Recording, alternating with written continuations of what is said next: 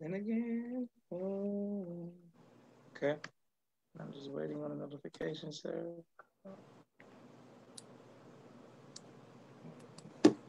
Silence. And we are live.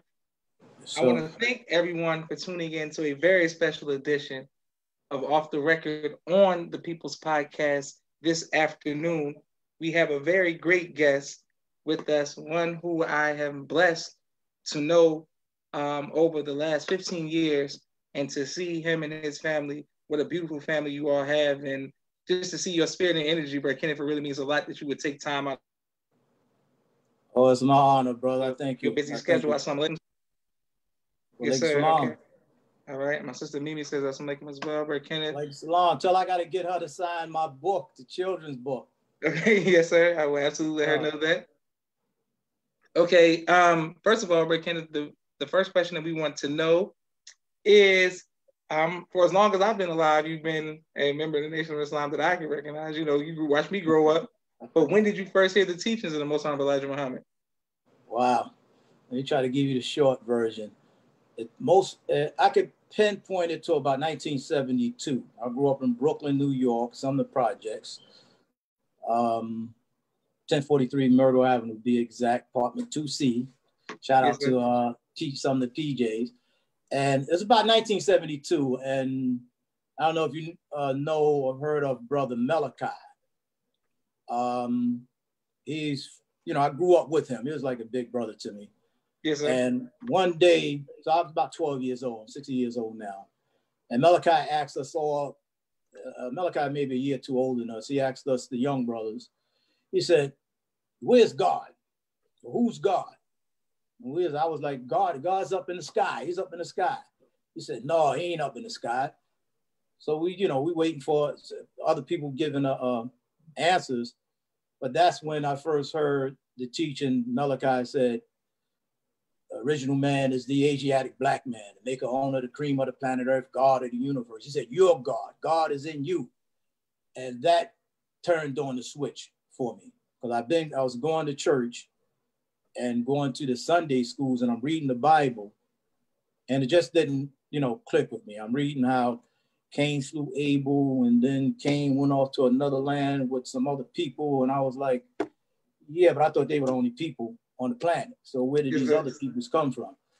So I got into the teachings then. Actually, it was Malachi's brother, Saladin, the great Saladin, who was a teacher over there in some of the projects. And he more so taught me Islam, about the Nation of Islam, gave message to the black man. We read 7 speeches of Minister Louis Farrakhan. Yes, sir. But it was actually brother who first brought me to the mosque, Brother Rashad. These were twin brothers, Rashad and Kushmir. They was better known as Mark and Mac and Mark. They joined the Nation. And then brother brought me around 1973, 1974 to the mosque. And that's when I just accepted Islam then. Stopped eating pork, espoused the teaching. I was too young to join, but I considered myself, Muslim, followed Honorable Elijah Muhammad. Praise be to Allah. My sister Miriam says, of course, Sister Kenneth says she's giving you the greetings. Oh, please, yes. I think she's in the other room back there somewhere. Praise be to Allah. Yes, sir. My next question for you, Brother Kenneth, is how did your parents feel once you did accept the teachings? That was a thing, because I was sort of quiet about that, because I know I've heard some people, they came home throwing pork out the refrigerator and saying, I ain't gonna do this, white man's a devil, attacking, Christianity and stuff like that. But I was quiet about it, and I came home, and I don't say I came home, but I had stopped eating pork. My mother would one time serve pork, and you got brothers and sisters and whatnot, they're giggling. So my mother like, why you ain't eating? I don't eat the pork no more. What? So I don't eat pork no more. So she was like, well, I guess you ain't gonna eat today. But it wasn't, with my mom, it wasn't a knockdown, drag down thing. Because again, like I'm 13, I'm coming into myself. And at that time, I wasn't doing drugs and stuff like that. When I got older, around 75, 76, that's when I got into doing drugs because the nation had fell. But while the nation was here from 72 to 75, I was strong with it. I didn't succumb to drinking and getting high because the brothers that I was around, El Isaiah, the twin brothers, they didn't tolerate that. You couldn't come around the Muslims if you were smoking and drinking and doing it. I mean, you come around them, but you had to put that stuff down if you was going to hang out with them and get the knowledge. So she seen me go from, just a youth, I figured filling myself out, into the later 70s where I got into getting arrested, going to jail and things like that. But then turning myself around in 1980 when the minister came back. So with my mom, it was easy. Pops wasn't there. Mom and Pops had separated around the early 70s. So he wasn't there, but she sort of seen the transformation. Beautiful. Praise be to Allah. And what was it prior to 75? What was the culture like for you being so young? Wow. Back then, again, I'm a 60s baby, so I came up in the 70s. You had, different influences. I know I lost an uncle to heroin. And I was about 14 years old, 15 years old. So, you had those things, those vices out there. I mean, I used to go up to 116th Street because I had an aunt, the Black family. Shout out to my cousins up in Harlem. They lived on 118th and Lenox. And the mosque was on 2 blocks down, 116th and Lenox. But in the 70s and late 60s, 70s, we would go to visit them and there were junkies all over. I mean, you go into the building, you got a junkie in the stairway with a needle in their arm, shooting up. You got some that's just nodded out. But with my aunt, she would call us that I got my niece and nephews coming. Them junkies, they respected my aunt and them. They oh yes ma'am, yes ma'am, Miss Black, yes ma'am, and wouldn't bother you. But seeing those things, that was one thing me and my friends growing up we wouldn't do, man. We wouldn't shoot drugs, but we did get into, as now you have the weed culture. Smoking weed, doing all that. I mean, I gotta admit, I sold weed. My daughter the other day, my youngest daughter said, "Dad, you ain't selling no weed." I said, you better ask somebody about that. We did a lot, but again, that was after 75. But again, during that time as a teenager, I had my older sister, Gloria, God bless her, my other sister, Cheryl, she rests in peace. They were big influences on me to keep me away from, going into the streets and getting too deeply involved. Praise be to Allah. Okay, excellent. Brother Joseph says his brother Kenneth, and Brother Damien says Assalamu as well. Alaikum salam, sir. Alaikum salam. And then Kenneth said he definitely said that. Okay, wonderful. My next question for you, Brother Kenneth, is what made you come back and accept the teachings once the Most High Mr. Farrakhan stood back up? Well, that was the thing. I would call myself back then in the 70s like one of the street followers. I wasn't registered. I didn't follow how to eat to live. Like I said, I only been to the mosque once, but I listened to the teaching. The brothers, the Muslims were strong in Brooklyn. So if you go downtown Brooklyn, you seen the brothers selling the Muhammad Speaks. Brothers were coming door to door, in the projects. They were selling the fish, or they were selling eggs and other products. So the Muslims were strong. Again, I wasn't in the nation, and that sort of helped me from getting into, when I'm seeing some of my older friends, they smoking, drinking, getting high, and I'm like, yeah, y'all niggas gonna die, man. Y'all keep smoking, drinking, and getting high. And I had that strength not to go with that. Nation falls in 75. I'm only 15 years old. but I'm listening to what, what's going on. Because I remember I was sitting in 1043, and they had said the Honorable Elijah Muhammad had passed, and it was a brother Elizir. He was better known as Jerry. He was saying, man, he can't be dead. He can't be dead. He ain't finished his mission yet. So I'm sitting there to, listening to him like, minister say he was listening to Brother Jabril. Poor brother, he just can't take it. But that, coming further down, the minister would manifest that in 1981. Yes, sir. But they started talking about who would lead the nation then. And, they was talking about the minister and this minister from here, this minister, they might have mentioned Brother Rahman. But I said, well, what about Muhammad Ali? I said, man, get out of here with that, man. Muhammad Ali ain't a Yes, minister. sir, yes, sir.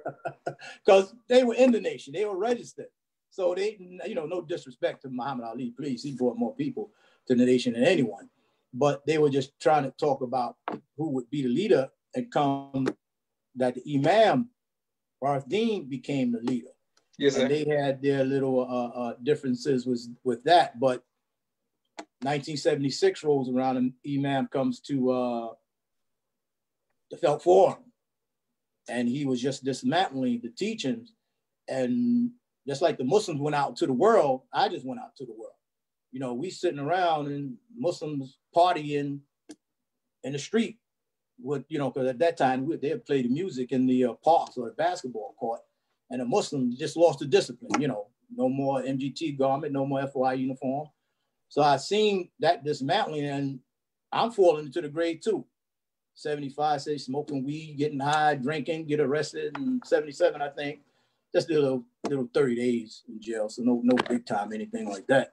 Yes, sir. But I mean, I was, just to tell the truth, I was smoking weed. I would wake up smoking a joint and go to sleep smoking a joint. And, just drinking and getting high. And I knew better because, when you have the teachings and you go into the grave, and this ain't right, Zach, man. I got to clean myself up. So 78 rolls around 79. I said, man, I got to get out of this here. So I stopped smoking and getting high. And I remember I had my friend and my homeboy, he was like, yo, man, take this, hit this weed here, hit this weed. Because I had already told him I wasn't smoking. And he got mad at me because I wouldn't just take a puff of the weed. He said, oh, man, the hell with you, man. I don't need you to take this weed. I'm paraphrasing.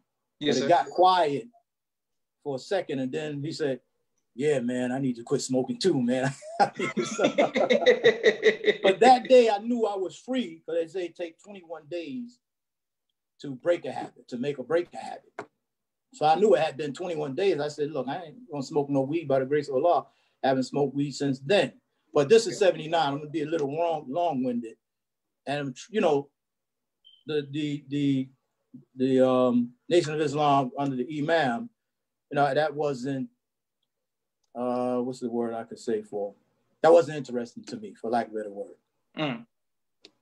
And then come 79, a brother had the final call. One of the same brothers, one of the twin brothers. He said, Farrakhan trying to rebuild the nation. Farrakhan talking about building a nation. He had one of the final calls. I said, man, let me get that, man. He said, no, man, you got to get your own. But he let me read it. And then I got the address where you could apply to subscribe to the final call. So I should subscribe to the final call. I remember the name I used because they knew me as Kendu in some of the projects. So I put my name down, Kendu Akbu. And Akbu, I got that from Dr. Ben, because that's what he sort of called Africa, Akbulan. So I just took part of that name, but yes, sir. That was then. So then the minister came back May 18th, 1980. Everybody got to get that lecture, Liberty or Death, when the minister came back at City College. And that was May 18th, 1980, and 10,000 people came out. Dang. So that was a day that first time I actually seen Minister Farrakhan live, because all the other times I either seen him, listened to him on the radio, or seen him, what was that show he was on? Soul or something like that. So sorry for the tangent, but that's it. Sorry, we even forgot the question there. Okay, yes, sir. No. You absolutely answered the question of why you came back. Liberty or Death, 1980. Yes, yes, sir. My sister Naima sends her greetings. Brother Dominique says, "Assalamu Oh, to the yes, Most sir, High brother. Master." How can I see them on here? Is there a way I can see them or no? I mean, after it'll probably come up. No. My next question for you, sir, is New York. When people think of New York, many times from their living color on the YouTube clips, it is shown of them, making fun of or impersonating Damon Wayans, impersonating the minister of doing his Madison Square Garden speech. You were there. Were you there? I mean, you were there, and how did Yes, that sir. impact you? And can you give us the details on the Power at Last speech? Oh man, that was 1985. I had been in the nation for 5 years at that time, and that was a powerful day that day because I was telling you earlier, and I was listening to you said Brother Bashir. Yes, sir. And I was listening to Brother Kadir on another interview, and Brother Kadir, I remember seeing him May 18th, 1980 at the minister lecture. And that day I was telling you, like, Brother Sterling from Jersey was the captain, and he had me to Rome to do a Roman security around Madison Square Garden. But prior to that, I mean, people, they, like Brother said, I could bear witness that they were tearing the door down to get into Madison Square Garden. People were throwing away cameras, whatever we told them they can't have, knives and all this other stuff, and literally broke the glass to the doors, to the windows. But I remember just roaming that day, and there's a fire that started, like Brother was saying. And I remember I ran back into the area, the locker room where it was, but it was so much smoke that I got pushed back and had to run back out the room. I even had a burn. I had a beige suit. I had a burn on my suit. And I ran to where there was a fire hose and ran and pulled it off and gave it to Brother and turned on the water. And Brother ran back there. I think they said, because it was in the final call, I think it was a Brother Sterling from Washington, D.C., who had helped to put out the fire. Yes, sir. And other brothers, they had gotten fire extinguishers and stuff like that, and ran and put out the fire. And Brother Leonard Farrakhan was there that day, and the fire chiefs were there and the police, and they were like, we got to evacuate, like Brother was saying. And Brother Leonard said, no, you ain't evacuating this place. You started that one stampede in this place. So, excuse me, he cut that out that day. So whether that was intentional or unintentional, that could have been a disastrous day. But that day, I mean, to compare that, because it was Madison Square Garden held 25,000, I believe, and Felt Forum held about 4,000 or 5,000. So that was like the mini Million Man March. Okay, great. And you weren't, when you saw the fire, that didn't make you afraid of anything, Brother Kenneth? Well, I didn't really, like I said, I didn't see a fire. I seen the smoke coming out of the room. Yes, sir. And I tried to run in there. I can't remember if I had the fire extinguisher or the brother had fire extinguisher. And I was trying to run in behind the brother, but the smoke was so overpowering, it just billowed out and just knocked me back. There's a photo, I have it downstairs, but it's there's a photo of Madison Square Garden. And in that photo, you could see almost, I mean, Brother Abdullah, Brother Joshua Farrakhan, this person, that person. And I seen myself. I mean, you had to really look. But I was standing there that day. I was standing there like this. And the brother that I was standing next to, he said, hey, brother, he said, you smell like smoke, man. I said, man, if you only knew. If you only knew, man, what had just happened. So, no, it wasn't a fear thing. It was trying to get, the fire, trying to get that fire out that day. Praise be to Allah. Okay, excellent. My next question for you, Brother Kenneth, is you have been very inspirational to me personally, but very vocal about having a successful kidney transplant. Can you let us know what transpired and how did that go? Well, I gotta thank Allah for bringing me through that, but I thank Allah for Brother Jason. I don't know if he's on here now, but that brother practically saved my life when he donated his kidney to me. He stood up. I mean, I had 4 brothers, and he stood up even before them. 2 of them couldn't give it, and the other 2, I know they were afraid, because I don't know if I would have did, what brother did, because especially with Black people, when you're talking about operating and cutting on us, we back off. I mean, you got some family now, they're like angry with each other because one won't donate, the kidney and stuff like that. But I know they were afraid, but Jason just came up and stepped up and donated his kidney back in was March 28th, 2005. But I had started having really the cause of my kidney loss was lupus. And in 1990, I started to get arthritic pain. And I mean, it became debilitating, swelling in my hands, my knees, and just pain. I couldn't walk sometime. And I worked for New York City Transit. And sometimes I would have the easiest jobs, and I just couldn't do the job because my hands had swelled, and it was just painful just to even touch my tools. So that went on for about 10 years. Because I remember I went to a doctor. My doctor diagnosed it as rheumatoid arthritis, but I went to get a second opinion. And this doctor, and this is back in 1990, it wasn't much known then as it is now about lupus. And lupus is mainly, I want to say female, they're mainly the ones who get lupus. But the doctor took a test. He said, you know what? It looks like lupus, but I can't confirm it. And he said that that's how lupus is. Lupus will mimic other diseases. Mm.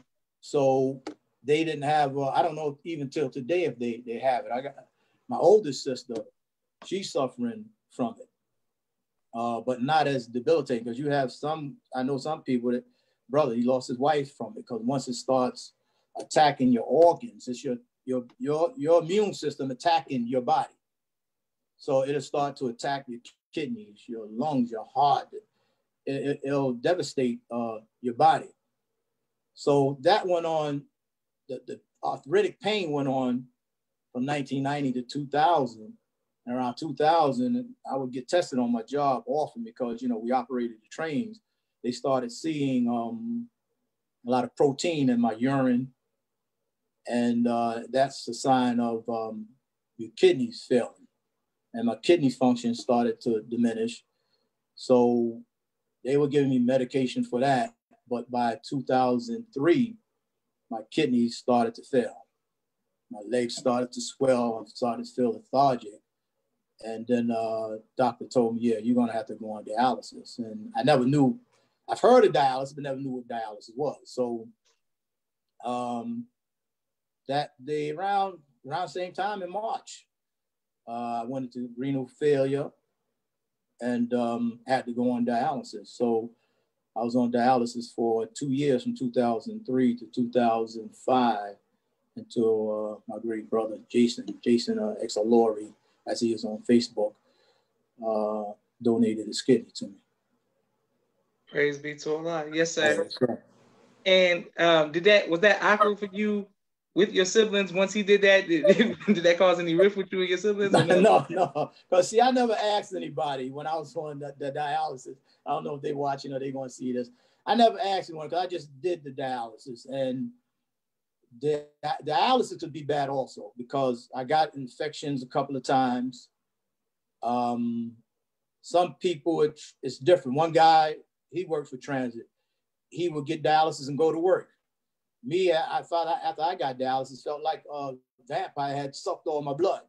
So I would still feel tired. And I mean, they would always, you want to go back to work? You want to go back? I said, no, I don't want to go back to work. All they're going to do is fire me over there or put me in a lower position where they'll put me in what they call back into some other position and put me back on probation, and then they'll be able to fire me. So I'm like, no, but I gotta say, with the transit, with their benefits and everything, they took care of everything with me and brother. The medications, even till today, they pay for very expensive medications for even when I have the transplant with the all praise due to Allah with the kidney transplant. You got to take all these you got, excuse me, a little nervous. You got to take all the anti-rejection medications, and they're very expensive. But yeah, no, I didn't hate them because, like I said, two of them couldn't do it. They were willing, and again, the other two, I know they, like I said, you man, ask somebody now. Yo, give me a kidney. But you know what I'm going to do, because I thank Allah for your mother. Because when I was going through it, and I'm hoping not out of line in it with this, but she had did an article in the Final Call about renal failure, kidney, you know, being on kidney on dialysis. And I was reading that, I was like, wow, I'm not the only one, you know, going through this, especially in the nation. And then my brother Malachi, the brother I was telling you about, he was on dialysis for about a year prior to that. And I'll be pleased with him. He passed away several years ago for some other complications. But like I said, I just thank your mom, you know, because people that get on dialysis, and especially transplant people, I love, please, the best people in the world, the transplant people, they lay down their life. With this brother Abdullah daughter, you know brother Abdullah, right? Yes, sir. Yes, sir. His daughter, Dona, Yes, sister Namaz, I forget her name. She just donated to her father a couple of years ago. Yes, sir. I saw that. Other brothers and sisters, you know, and you know that is a courageous thing to do. Like I said, I don't know if I would do it, you know, but I think again it's the fear. Because that's the first thing people ask me, how Brother Jason doing? And Jason, all right, that man, he's still gung-ho. He going, yeah, you can live with one kidney and, you know, do and live a regular life. Matter of fact, his wife and his mom, his wife told him, he said, if it wasn't Brother Kenneth, I would have told him no. So I'm like, I must have did something. Yes, sir, yes, sir, yes, sir. I think I know what it is. One day, Brother Jason, I'm going on a little tangent. Yes, sir. Brother Jason, I told him he owed me. So he said, brother, I want to do, he was doing a show at the Apollo. But Brother Jason does rap. They said, man, I just need you, you know, to come. I said, I don't rap, man. What you want me to do? They said, come on, man. We're going to just, you know, the amateur night. He said, here, I want you to put this on and, you know, just come out on stage with me. I said, what's this? It was a Ku Klux Klan outfit. So he had a Ku Klux Klan hoodie and a Ku Klux Klan outfit, and he put a rope on my neck and pulled me out onto the stage on the Apollo Theater. He said, I said, bro, are you crazy? The people gonna kill me. You bring me out in a Ku Klux Klan outfit. But he pulled me out there on the rope and he said, yo, y'all just came from down south and I brought y'all a souvenir. And he just told me, sit down. And then he did his rap, Black Like Me. And this is back, Jay, he could probably tell, maybe back in the 90s or something like that. I said, yo, bro, you owe me for that one. So that might have enticed him. Praise be to Allah. That's a beautiful story. And your daughter, Sister Kenneth, said, Brother Jason is her godfather, and we are in debt to him. And she also said she never heard that before. And man, yes, sir. And that's real brotherhood to you and Brother Jason. Yes. Thank you to Allah. My next question for you is, you on a picture I used for a flyer, I went on your Facebook and I know you were doing bow ties since I've been in Atlanta, but I didn't know you were doing them in New York. Yes, sir. How did you get into doing bow ties, and what makes you so passionate about making bow ties? That's another story. Okay, we've been going for about a half an hour.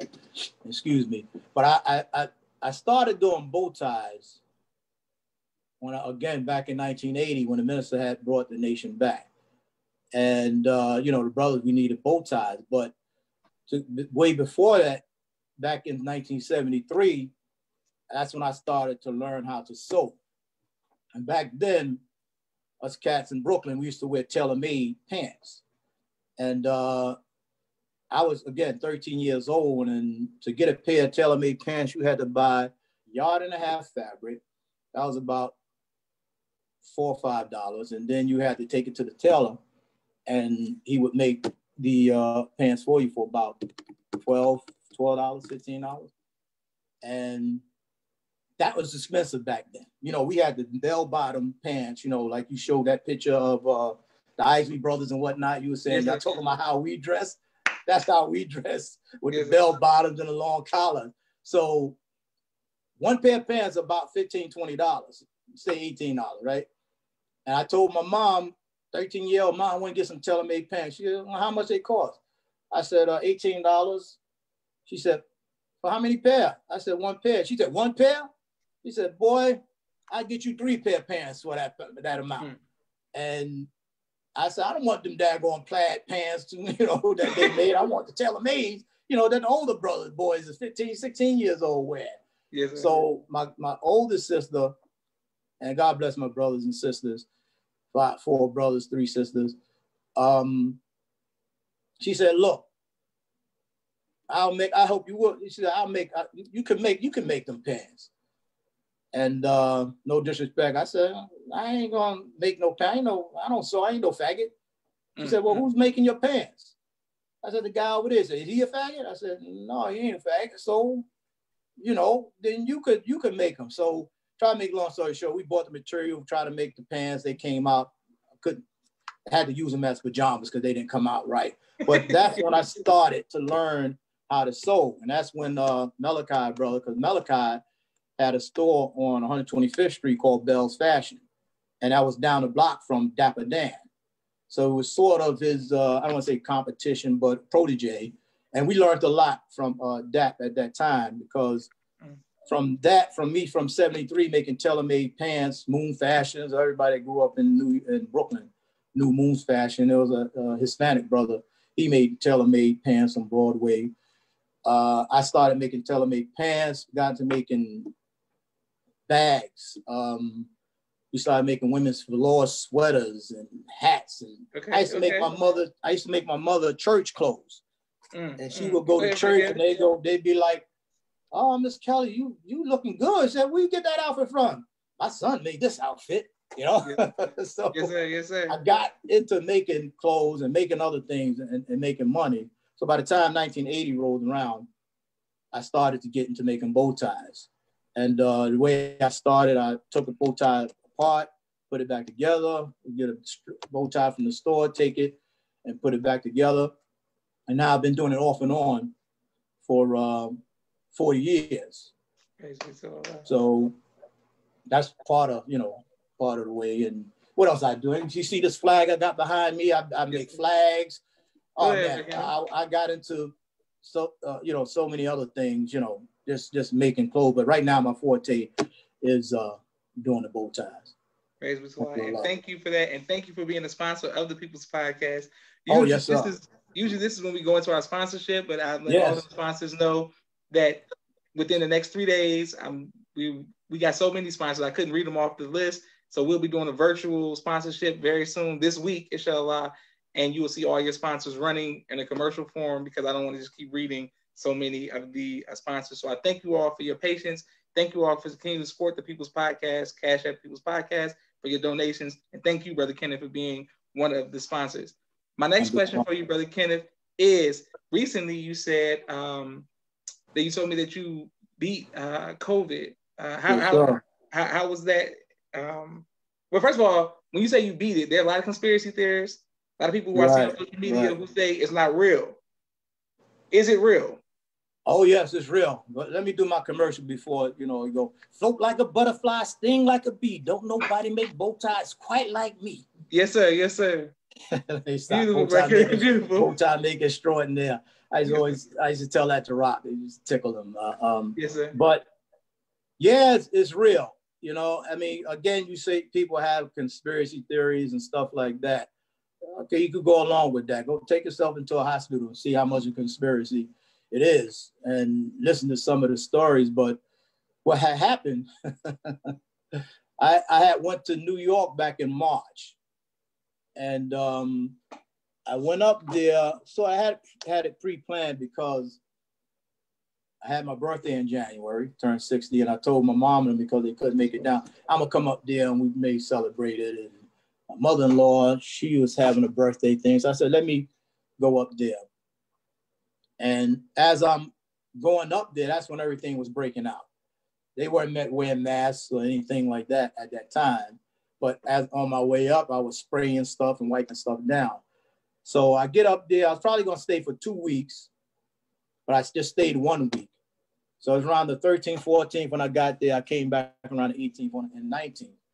And it's ironic because I was going to, usually I go up there, I go to Manhattan Mars and I go to Brooklyn Mars, or I'll go to FOI class and try to catch, everybody. And, I usually make it a point to go see student minister, Hafiz. Yes, so I was in Brooklyn and I seen student minister, now I need some tissue. I seen student minister Henry and brother that passed that was in the montage. What was his name? Not Tariq. I forget brother name now. Allah forgive me. But he was in that montage with Hafiz. Maybe yes, somebody would know. But I seen him at the mosque that Sunday. And, we at that time, we were just elbowing. We wasn't greeting and everything else. And I also seen him in FOI class. And when I was in FOI class, the brothers were like, bro, Kenneth, come on over here. Study with us. I said, nah, I'm one of them. I'm in that group where, I'm vulnerable. I said, I can't be around everybody. So on my way back home down here to Georgia, I started feeling a little cough. And, it wasn't just a little slight thing. It wasn't anything bothersome. I got here around the 18th or 19th because I stopped over in Virginia. Because I stopped driving straight through New York. Because I get there and I got to rest for a whole day. So I stopped in Virginia going and coming back. When I got here, I got a sore throat on a Friday. I woke up Friday morning, had a sore throat. I started treating it, drinking, taking throat medicines. That went away. The sore throat went away. Come Sunday, I thought I had a fever. I got up and I had a fever like 100. But that was sort of a false fever because I had just got up and took my fever, and that's what the doctors and nurses were saying. You just laying down, you're going to be hot. Your body going to be hot. I waited about another hour, took the test, and my temperature came down to normal. Come Monday, I started to lose my sense of taste and smell. And at that time, that was not one of the symptoms. The main symptoms were fever, cough, and shortness of breath. And by the grace of Allah, I didn't have the fever, never had a fever by the grace of Allah, and never had a shortness of breath. But I was walking out in front of on my block, trying to just keep my breath up, walking around the house. You know how people tell you, hold your breath and do all of that. I was doing that and never lost, my shortness of breath, but that sense of taste and smell by Wednesday was gone. My doctor told me, because I'm a kidney transplant patient, he said, go to the hospital and get the test. And I was reluctant to go to the hospital because I'm like, no, they're dying in the hospital. I do not want to go there. But the doctor was like, go there. I have you set up and everything. I went there. They were waiting for me. They said, oh, we're waiting on you. And I asked them were they going to give me a test for the COVID. For COVID, they said, we only test people who we admit. So I was like, well, are you admitting me? Because my doctor had, told me to come in. He said, well, we're going to test you first. So I told them my symptoms. They gave me a test for strep throat and the flu. And then they took me to take x-rays. By the grace of Allah, the strep throat test came back negative and the flu test came back negative. And the x-rays came back clear. So I didn't have a cough at that time, but I'm talking to the doctors. So I'm like, well, are y'all going to give me the test? They're like, no. Trump telling that lie. If you want to test you, we get a test. This is around March the 25th. And after seeing the doctor, they told me no. So after talking to the doctor before he released me, he said, you know what? You most likely have it, but we can't test you. So go home, quarantine yourself, et cetera, et cetera. So I get back here, I tell my daughters, and look, we got to stay apart and everything else. So try to make a long story short. So for about a week, I wouldn't eat. I mean, my daughters would bring me food with bean soup and salmon and everything else. And I would take 3 or 4 spoonfuls and wouldn't eat all of it. I was sending it back downstairs because I was like, I didn't have an appetite because I couldn't taste the food. I couldn't smell it. So I started to lose weight, and I didn't have weight to lose. You know, I got a stomach I need to lose, but I didn't have about 8 or 10 pounds to lose. And my blood pressure started to go down. So a week later, the doctor told me, look, I said, my blood pressure is low. He said, go to the hospital. Again, I don't want to go to this hospital. So I get to the hospital, take my blood pressure. You know, with me, usually, if I'm sick now, get to the hospital, I don't have the sickness or not the symptoms that I had. Blood pressure came back to normal. They still wouldn't test me for the COVID-19 virus. They still would not test me. And trying to put this stuff in perspective, the first time I went, they just gave me a cough medicine. And the second time I went, they started giving me stuff for allergies because they were saying, oh, this might just be an allergy. I never had an allergy. So they gave me the Allegra and this stuff and that stuff. Again, sent me back home. But my doctor told me, go to this place the next day, take the test. So I went up into Cobb County somewhere, took the test. And that was the other thing. It took 4 or 5 days for the test to come back. Test come back positive. But I practically already knew that, you know, because now they were saying loss of sense of taste and smell is one of the symptoms. So Kenneth and my other daughter, they got up out of here. Yes, sir. They went, got tests, came back by the grace of Allah, tests came back negative, and they got up out of here. They cooked me some food and stuff and got out of here, you know, by the grace of Allah. And so I told my daughters and them, because my youngest, Malika, God bless her, she going for a doctorate in Morehouse. You know, she, you know, doing her little stuff on me. Losing my thought here a minute. But she said, Dad, okay, next week get the test. I said, no, I'm gonna give it 2 weeks. So about 2.5 weeks later, I took the test, but still the test wasn't coming back.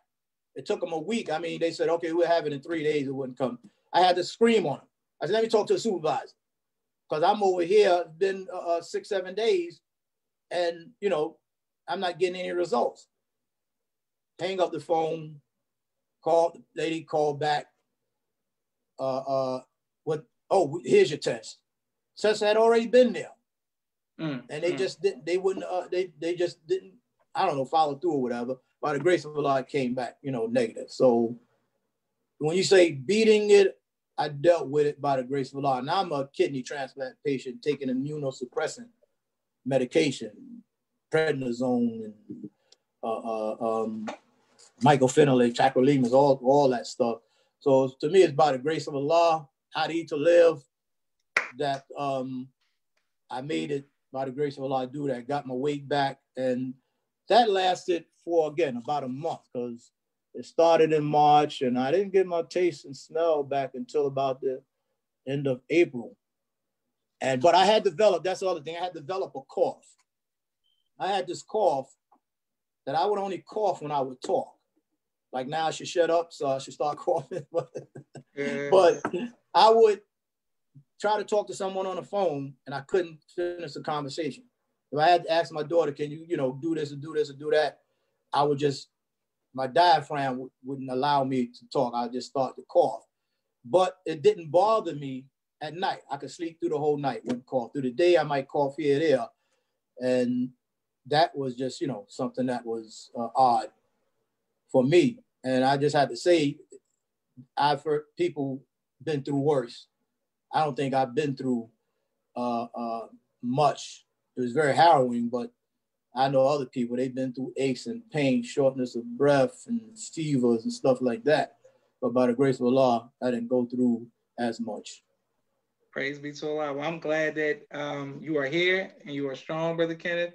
Brother Sultan of the E-Team says this is the divine brotherhood, sisterhood of the love brought up from us, the people of God, through the Honorable Elijah Muhammad and the student of the Muslim and the example of the Honorable Mr. Farrakhan. brother, first officer, I'm assuming this is brother Salim, says, but that was brother Latif, who was from Brooklyn, I'm assuming. Sister Kenneth said she Yeah, was brother out. Latif was the brother that passed. Yes, sir. Yes, sir. Sister Kenneth said she was out, but she left you food.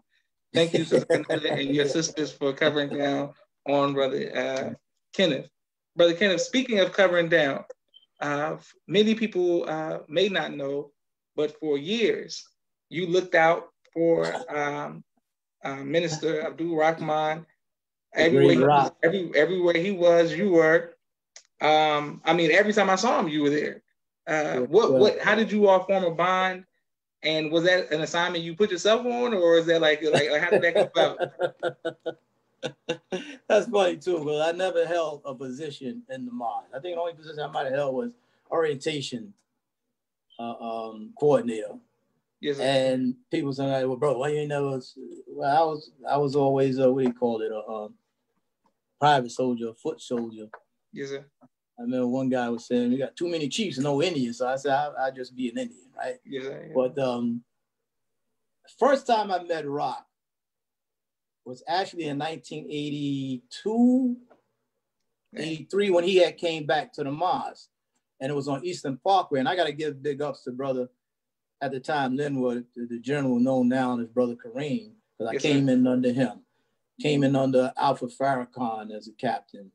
Man, I had so many different captains, you know, of course, being under your father, Dennis, Hawk, Anthony, Grandmaster, Aziz, man, New York, you know, been through them, student ministers, wonderful brothers and sisters, captains and lieutenants. But Rocket came to New York that day because he was doing, you know, the tour. I call it comeback tour. And I was sort of a jack. So I was cutting hair, doing this, doing that, you know. And I would cut brother Kareem, at the time, Linwood, hair. And brother Rahman had came, so I cut his hair. I gave him a haircut. And we was on Eastern Parkway that time. And brother Linwood said, "Hey, you want something to eat?" And Rahman said, "Yeah, I want some oxtails." Where you get some oxtails? Everybody looked at each other because they were like, "I don't know where to get no oxtail." I said, "I know where to get some oxtails from." It was a Jamaican spot down the hill that I would go get food from. Yes, I said, "I'll be right back." I brought Rock some of them oxtails. Rock tore them oxtails up. That day he tore the house down, you know, because we called him the country preacher. Yes, sir. And Rock just, you know, came there teaching probably like he did back in the day.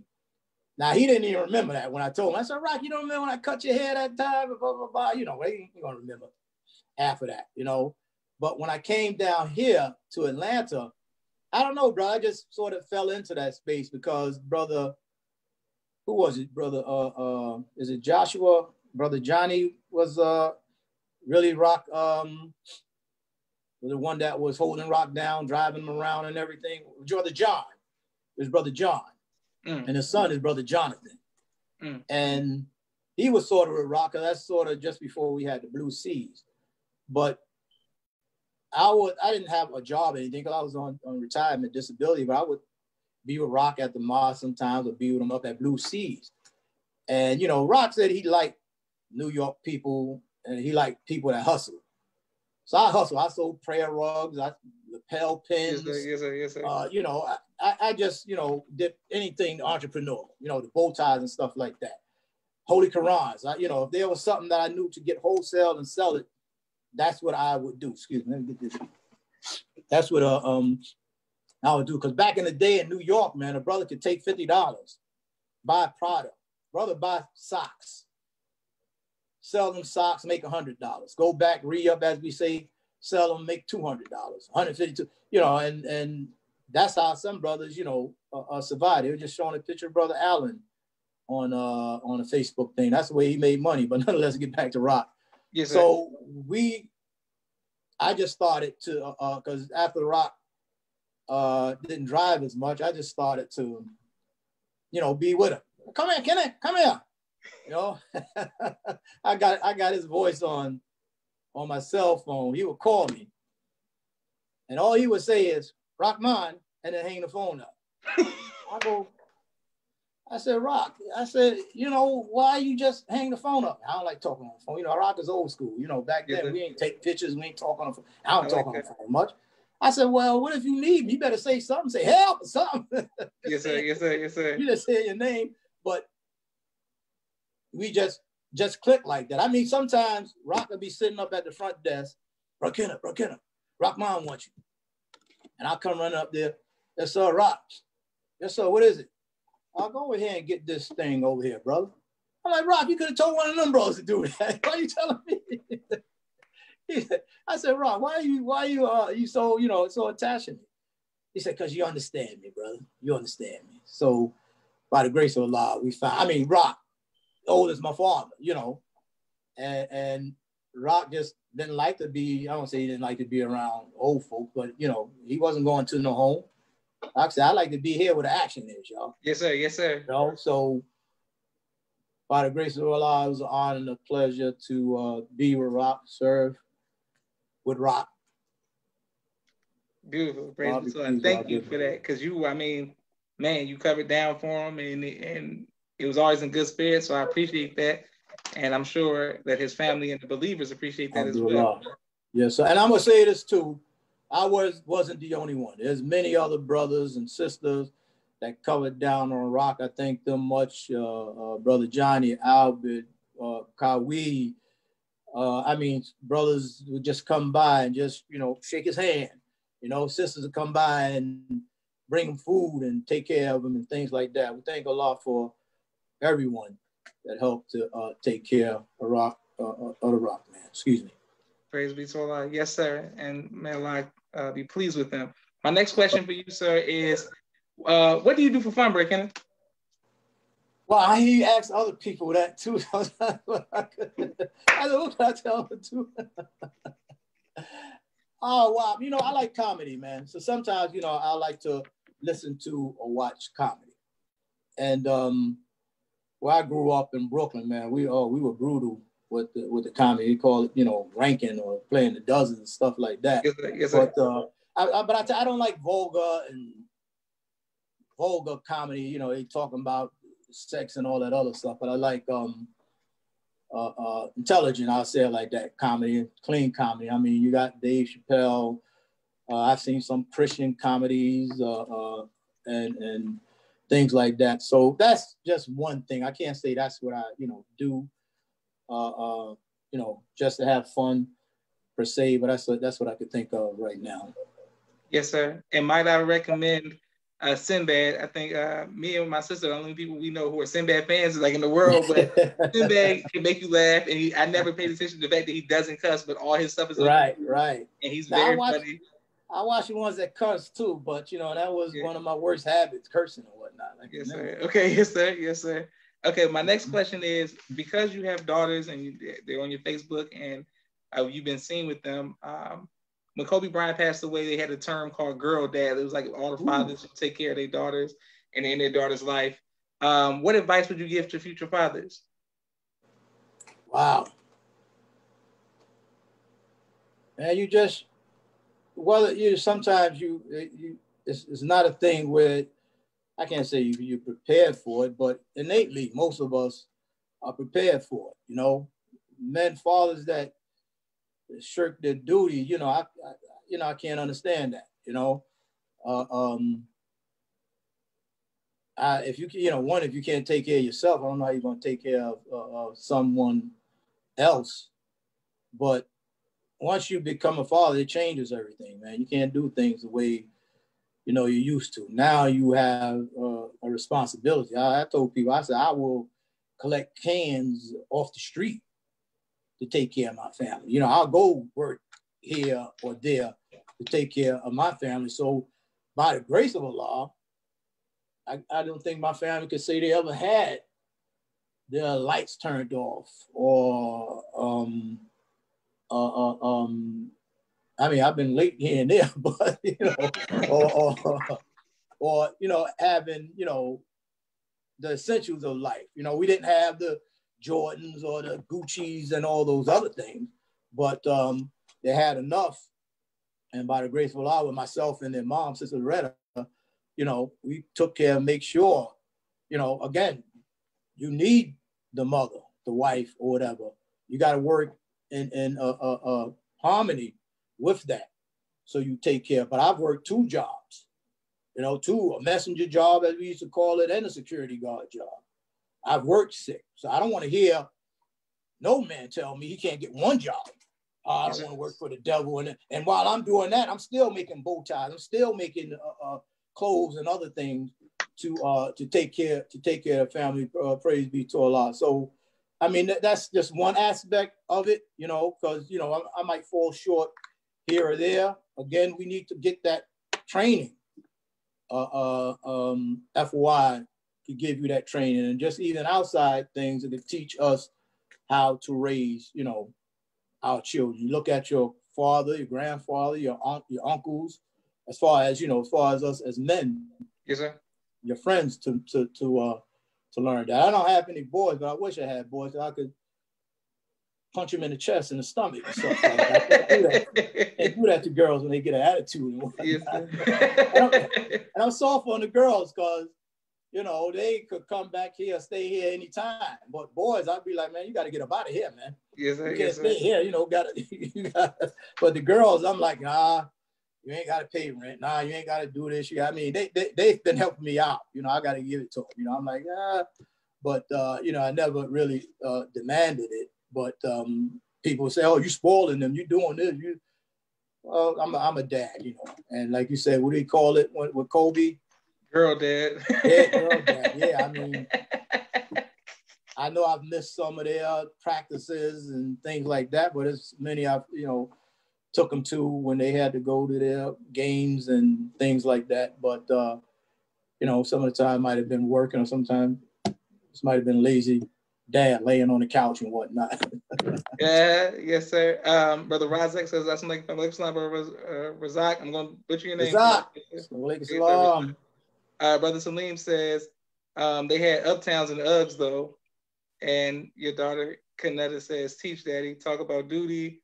And who said that they were spoiled? She needs names. My next question for you, Brother Kenneth, is, I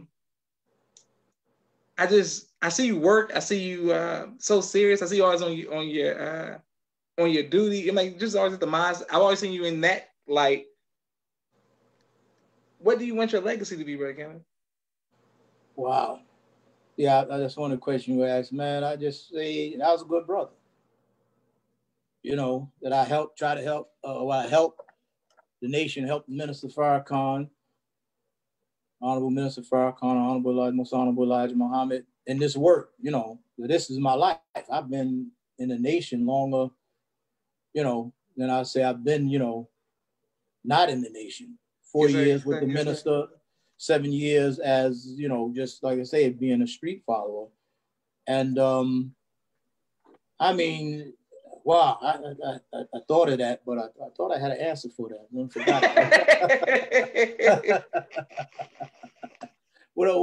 But your legacy, man, they say your reputation precedes you. That's part of it. You got you got a good legacy and a bad legacy.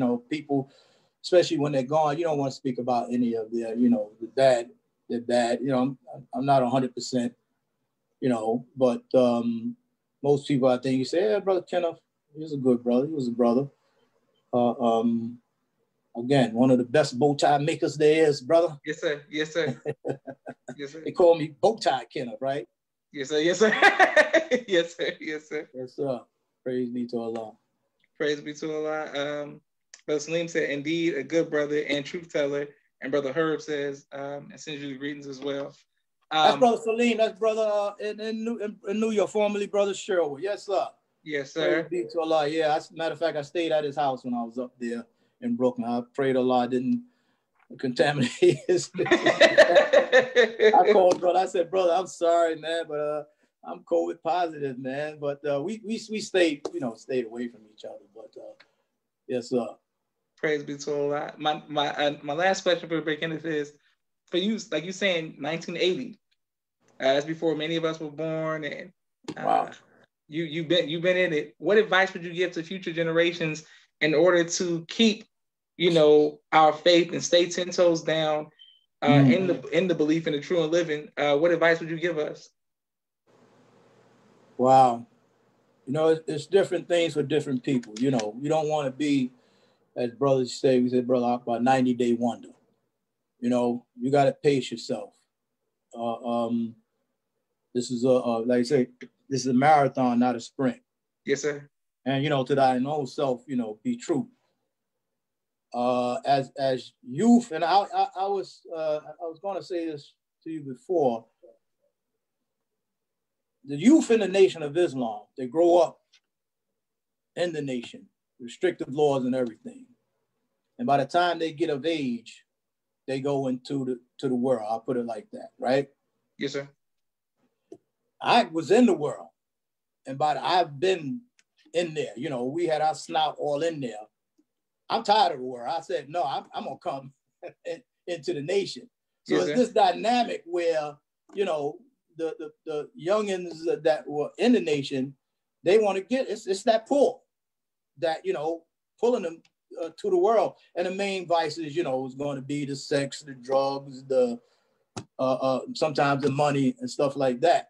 So that was a dynamic that I was looking at. I was like, okay, how can we, you know, reverse that? We'll make it where once the young Muslims come of age, we have something for them, you know, to keep them in the mosque. Yes, and that's, you know, that's a longer subject, but pace yourself and, you know, put your hands to the wheel, man.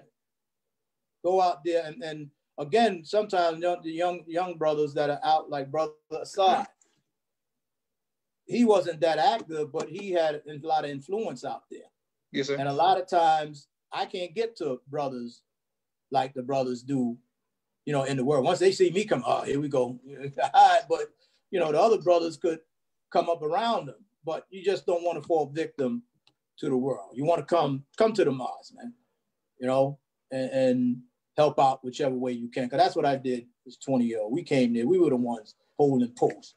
We were the one dumping the garbage. We were the one locking down the mosque, you know, afterwards. Yeah, you're going to go through certain little other things here and there. But try to let that be like it's hard to be water off the duck back, man. But come to your fight for your nation, man. Praise be to the Lord. Fight for your nation. Yes, sir. And thank you very much, Brother Kenneth, for your sacrifice. And thank you for the sacrifice of your family. You. My family loves you and your family, and we yes, pray that you keep doing the good work and hold it down for Atlanta. Sir. I'm sorry, but Salim, he doesn't count as Brooklyn as much as you think he does. He's from Atlanta. He's been down here as much as I've been. He's just as Atlanta as I am. We've been down here as long as I have. So he's Atlanta, brother Salim. But may Allah bless you, Brother Kenneth, to continue to fight and be a good brother, Brother Kenneth. Always be kind. Well, before I go out, I got to tell you, man, I wish you had the opportunity to drill me, because I was one of the top drillers, brother. Okay. I didn't know that. Yes, sir. I didn't know that. And that was another story. I know we're going to close out. It's been an hour. But people tell you about the debates I have in drilling. Okay, yes, sir. Yeah, I love the way the brothers do the drill. I mean, especially LA, when they come out, they just blow us all away, man. Even back then in the LA, in the 80s when LA would come out. But we got champions. We got you. How many time champion? 3-time champ? Two-time. 2-time champ, you know. And again, my brother Eric. I thank a lot for my brother Eric, who's a lieutenant up there in New York. And my brother Steven, who's not active, but we were the three brothers. I had three of us in the mosque. Myself, the oldest, my brother Eric, and my brother Steven. So thank you, brothers. An honor and a privilege to be on this show. Praise be to Allah. Coming in the person of Master Farad Muhammad. Thank him for raising the Honorable Elijah Muhammad, Most Honorable Elijah Muhammad, and the Honorable Minister Louis Farrakhan. Thank Allah, you know, for him and his family, brother. Praise be to Allah. All right. Thank you all for watching People's Podcast. Stay tuned. All right. Assalamu alaikum. Alaikum salam.